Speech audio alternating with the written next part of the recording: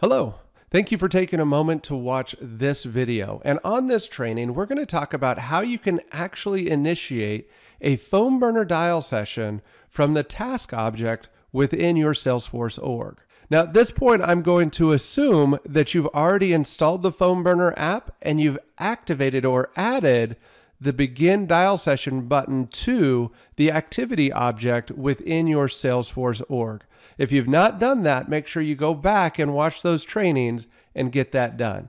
Now let me show you how easy it is to initiate a dial session from the task object. And from the task object, I need to select a view that contains all of the tasks that are connected to or related to the contacts or leads that I want to call. So in this particular case, I'm going to choose my open tasks.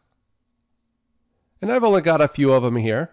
But once I've loaded that view, I can then select all, and I can either begin a contact phone burner session or a lead phone burner session.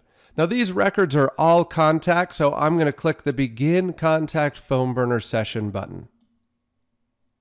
Once I do that, those 4 records associated to those tasks have now been selected, and I'm going to start my dial session. Now let's start calling. Once I start dialing, the system is going to start calling through the contacts associated with those tasks. So here you can see I'm calling Carol White. Let's say it goes to voicemail.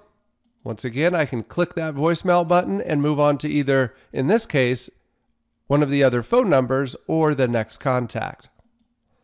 I'm going to move on to the next contact. And here I am calling Rachel Sample. Let's say Rachel doesn't answer, so I leave a voicemail. And I'm off to the next call. Now let's say that Jeff does answer the phone. There's no pause, no delay, no awkward silence. I just start talking to him like I would any other time. At some point during the call, I'm going to click Live Answer. And when I'm done, I'm going to end the call. At that point, I can take as much time as I need to update this record. I can even click on Edit in Salesforce to open up the full record back in the Salesforce environment. Now, once again, I want to remind you that we are calling the contact record associated with the activity or task, not the task itself. Now, once I've made any updates on that record and I'm ready to move on, that's when I'm going to click on one of the disposition buttons down here across the bottom. So let's say I set an appointment with Jeff Sample. That's the button I'm going to click on. And these buttons are all fully customizable. Once I click the disposition, that's when the system starts to call the next record in line. And let's say this one doesn't answer and it goes to voicemail. So I'm going to click the voicemail button and move on. And that's it. That's how easy it is for you to actually make calls from the task object through your Salesforce org. Thanks for taking the time to watch this video, and happy dialing.